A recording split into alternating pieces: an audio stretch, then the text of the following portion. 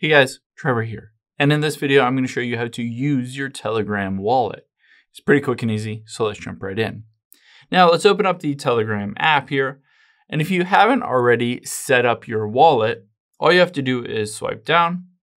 And on search here, we're just going to type in wallet.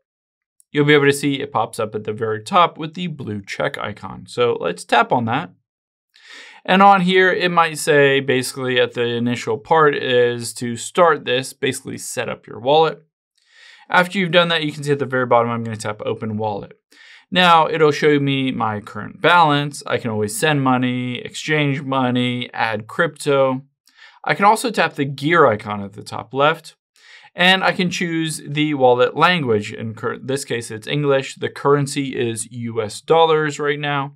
I can tap identification level and I can see basically the proof of address. If I want to get verified on here, I can always enter the address in here and I can always go back. Let's tap on the settings again. I can always set up the passcode or Face ID for this. And of course, I can just manage everything on the wallet directly on here. I can always go back.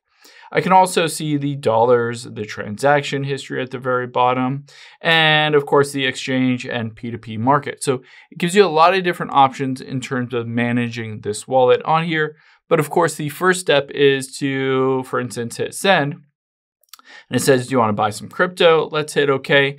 And now you have to add a bank card, either a debit card, credit card, a P2P market, or an external wallet on here. Say, let's tap on bank card.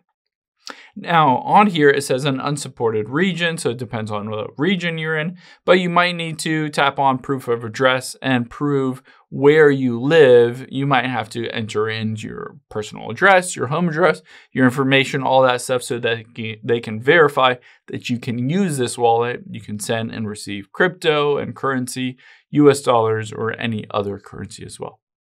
I hope this helps. If it did, hit the subscribe button down below. It really helps me out. And I'll catch you on the next one.